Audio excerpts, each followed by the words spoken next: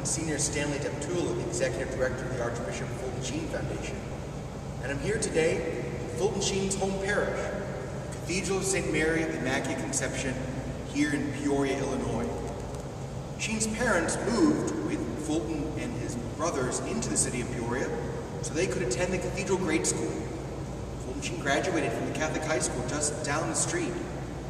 Maybe more importantly, it was here in this church Fulton Sheen grew up, learned the importance of prayer, received his vocation, was an altar server. And it was here in this cathedral that Fulton Sheen was ordained a priest of the Diocese of Peoria.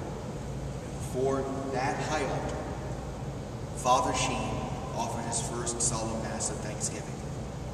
And here in this historic and beautiful cathedral, on September 9th, 2012, I invite you to join us in celebrating a Mass of Thanksgiving to honor Venerable Fulton Sheen.